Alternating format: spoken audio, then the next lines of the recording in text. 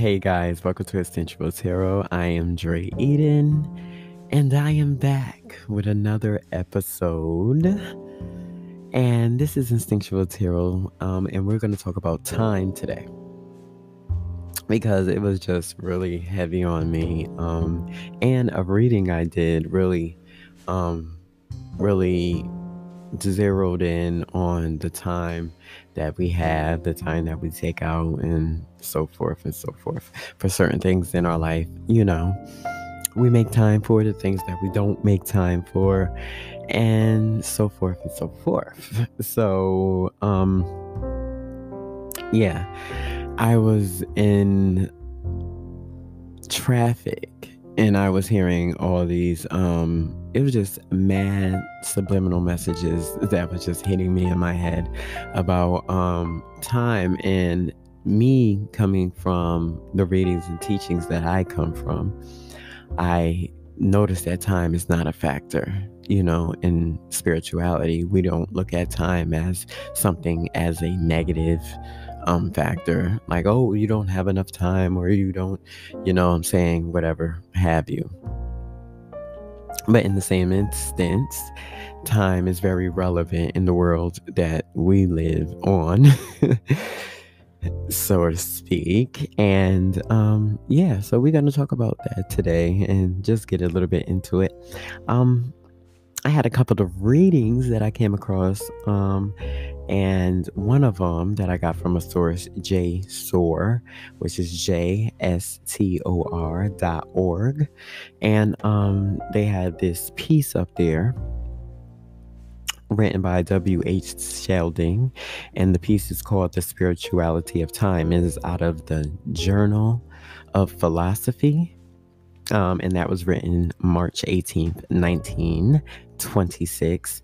And basically, to sum it up, I would encourage all you guys to read that piece, because it really hit home on the basic factors of what I'm trying to talk about today, of how time doesn't matter in a way of sense of, if you alleviate time, that eliminate time, that you would basically live in a more structured way and path of doing things, and then find yourself in this structured way of meeting goals, meeting assignments, and so forth, in a way that there's no bounds, you're not bounded by anything, not constructed by certain things that you would if time stayed a factor in your life, right? And it said this part about time has property, no length or nor duration. And within that spoke volumes to me about time doesn't have no length or time of duration, but it does point out how it is property.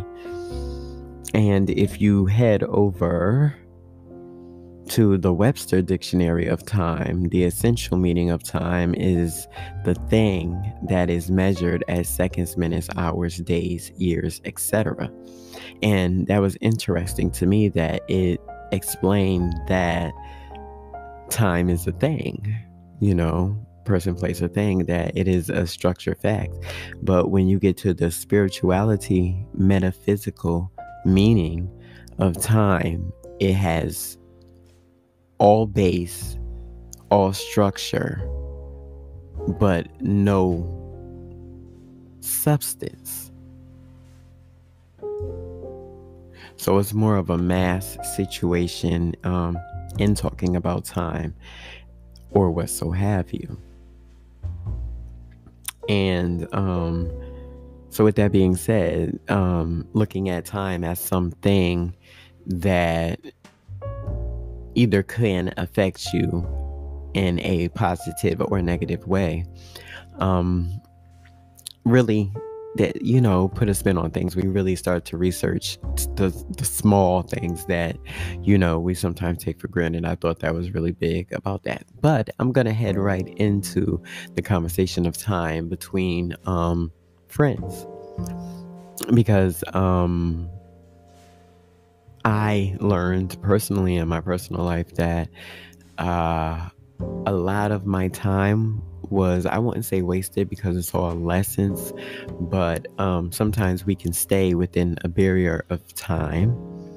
If we looking at it as a thing on this 3D, if we look at time as a thing, you can see how then your time can be swindled or wasted, so have you. And that really hit home to me on a basic structure level, because you spend your time with certain energies that ultimately can deplete you, leave you in a case of malnourishment, right? And then we go into this whole case of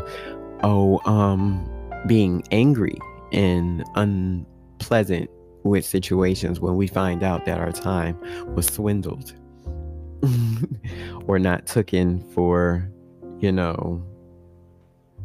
true means of what it is, right? So within that, I learned basically that you got to have this certain nourishment for feed to the energies that you interact with, to feed within you also, because you also can't be depleted of always feeding, always being the one to give the encouragement information, always being the one to be the optimistic. Yeah, that's cool, referenced, right? But at the end of the day, when that energy needs to be returned, you're left depleted. And 9 out of 10, the person that got the energy from you didn't transmute that into something more positive.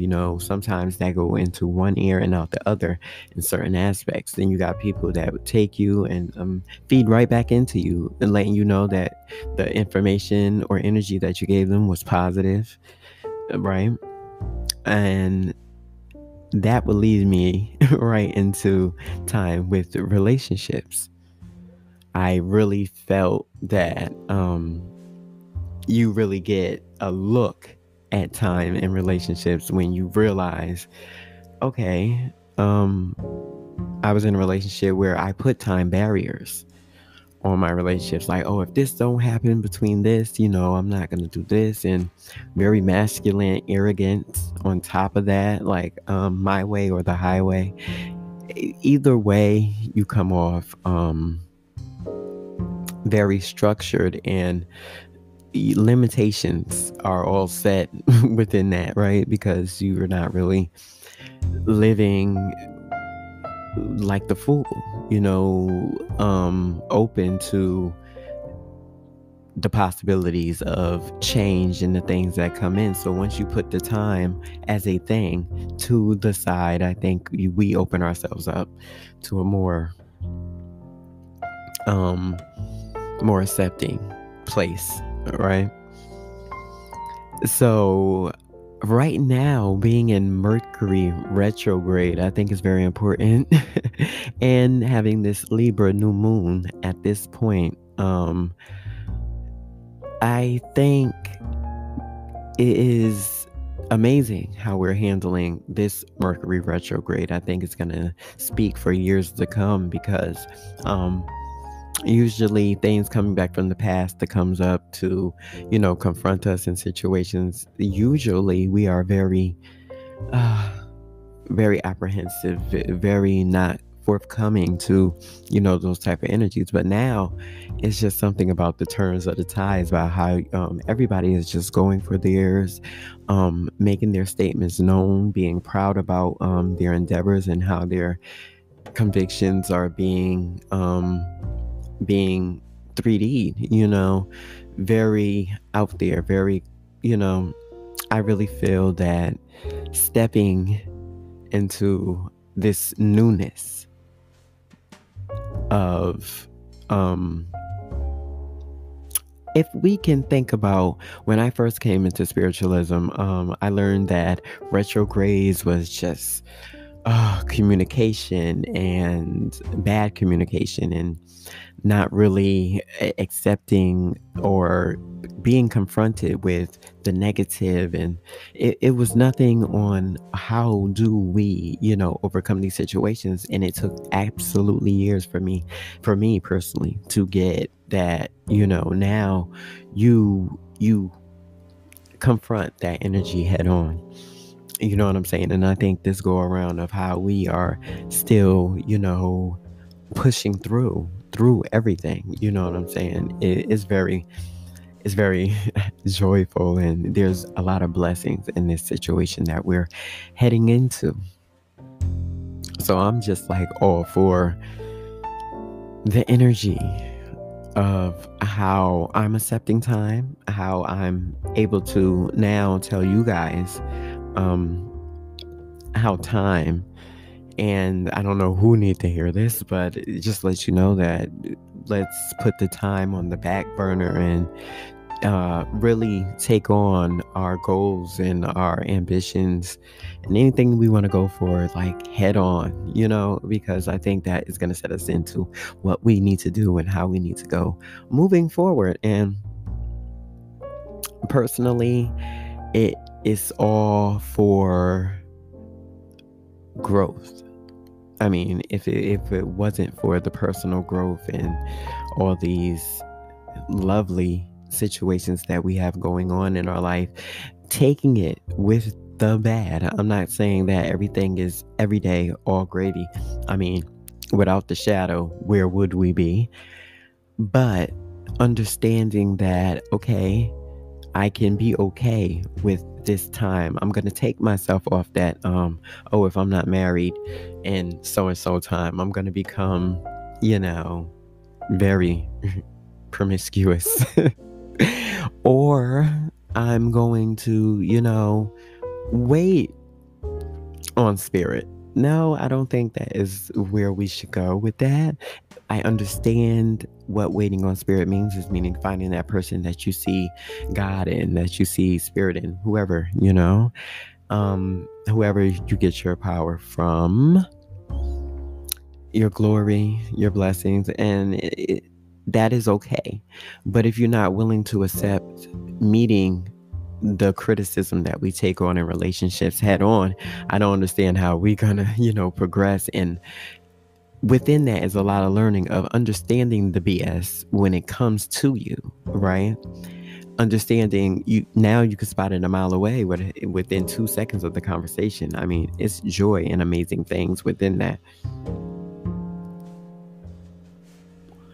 So having this grounded newness of time and how we spend that within our family, friends, and relationships are gonna ultimately, since I realized it and, went to school on it, read up on the esoterics of it, and I get, I really, really get it. It's very personal when it comes to them factors of how you look at time in your own personal life, and not as just such a thing, but more as property. And this was DREEDEN. This was Instinctual Tarot Podcast. This was time. And thank you guys for listening. If you like this, please share, please subscribe. Because I will be back with much more, and definitely on a daily basis from now on. So make sure you guys come back for more knowledge, more share, more community, And I'm DREEDEN. Many blessings.